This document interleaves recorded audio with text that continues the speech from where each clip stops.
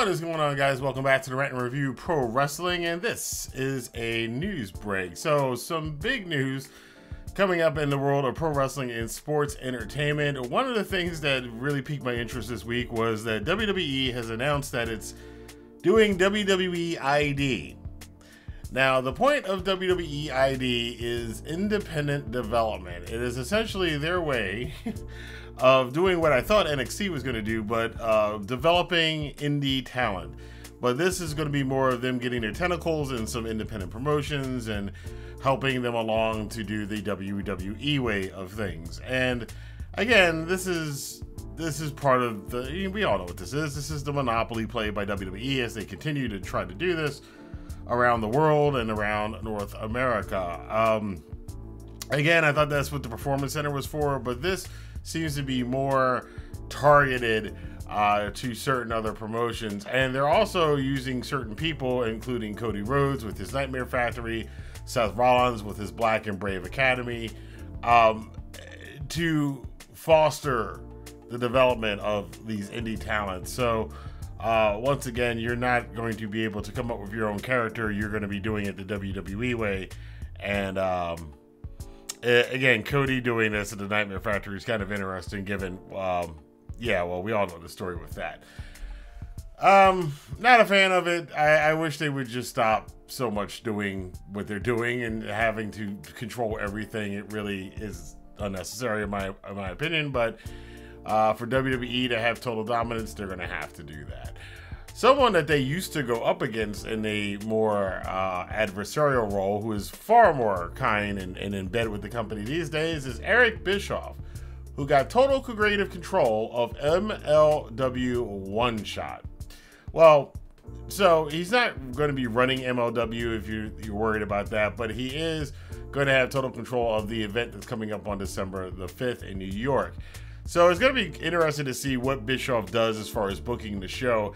It's a bold move for him, as much as he's chastised, in particular Tony Khan for his booking style, but he's chastised WWE in the past for their booking style. But you're putting yourself on the line there, because if there's anything that goes off of his show that isn't quite right, he's going to get chewed up and by public opinion. And you know, it is what it is. It depends on who he gets. If he's teaming this up with some big surprises or whatever, we'll have to see.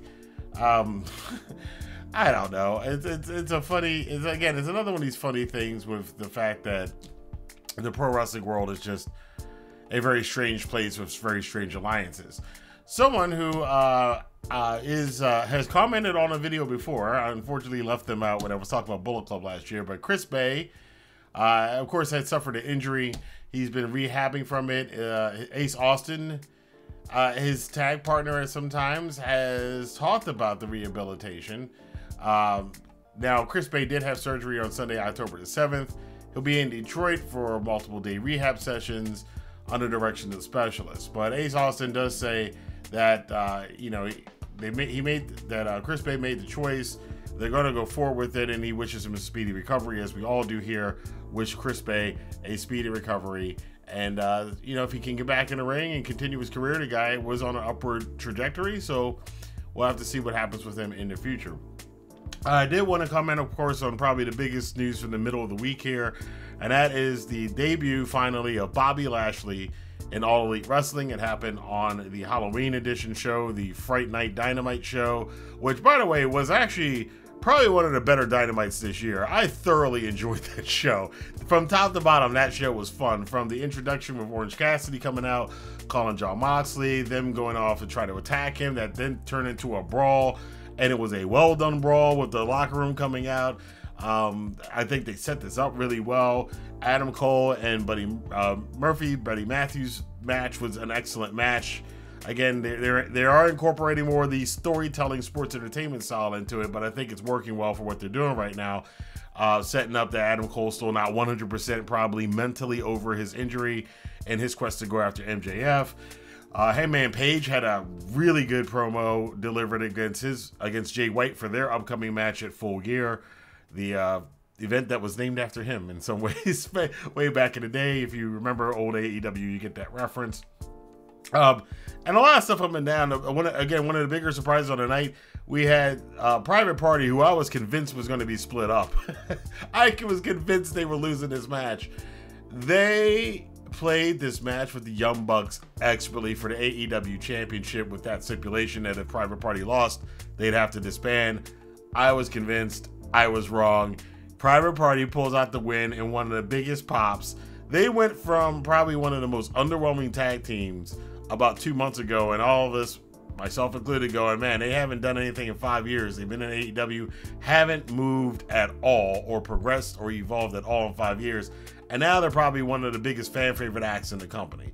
So I have to give my hats off and kudos, and not only again the Private Party, but for the Young Bucks. Now the Young Bucks left after this, claimed to announcer Marvez that they were going to be working from home in the future, which what does that mean for the Elite? What does that mean for Okada and for Jack Perry?